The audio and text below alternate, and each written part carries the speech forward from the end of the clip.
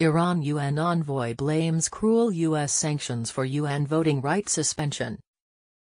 Iran's ambassador and permanent representative to the United Nations says the cruel and unilateral sanctions imposed by the United States are to blame for the suspension of the Islamic Republic's right to vote at the United Nations General Assembly.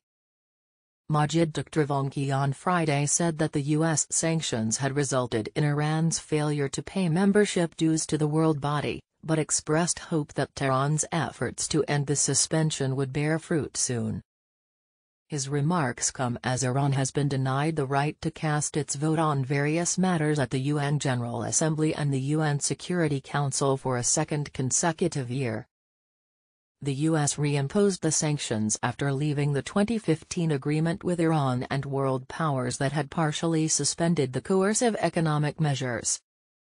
As an active member of the UN, Iran has always been committed to paying up its membership dues on time, and we have proven this in practice, but unfortunately, due to the cruel and unilateral sanctions by the U.S., we face the problem of paying up our membership fee for the second consecutive year, Takhtavanchi said.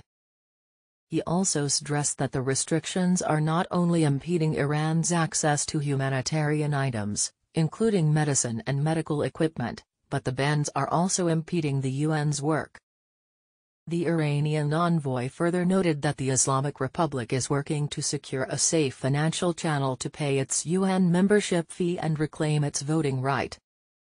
Takhtavanchi also said that Iran is already discussing the issue with UN officials and hopes that it will be solved in the shortest time possible.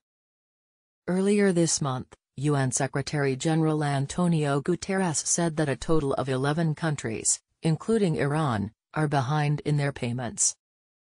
Under the UN Charter, a member country's right to vote is suspended when its arrears equal or exceed the amount of dues it should have paid over the preceding 2 years, but if the outstanding debt is deemed to be due to conditions beyond the control of the member, the Assembly may let that country continue to vote.